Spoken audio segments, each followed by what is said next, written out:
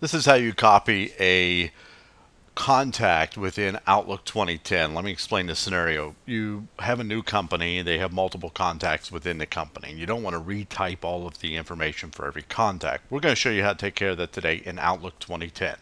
So let's go to our contact folder and we're going to create a new contact right here. And let's say the full name is John Smith. Company is going to be Gadget Manufacturing. And say the email is johnsmith at gadgetmfg.com.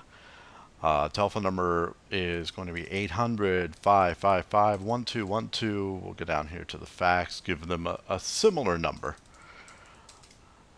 And any address we'll do here, we'll just say any street, any town.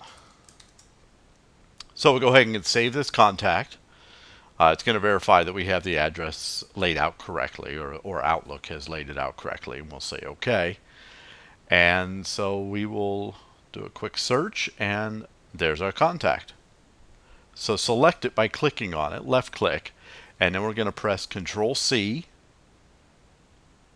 and then Control V. Now we're going to get this dialog box because it's going to detect a duplicate contact, and it's just trying to protect us. So we need to say here, add new contact. It's very important. Otherwise, this is not going to work. You end up with one contact again if you just leave it on update information. So we'll click add. And we have our second contact. Let's double click to open. We'll change this to Jane Smith. We'll update the email address.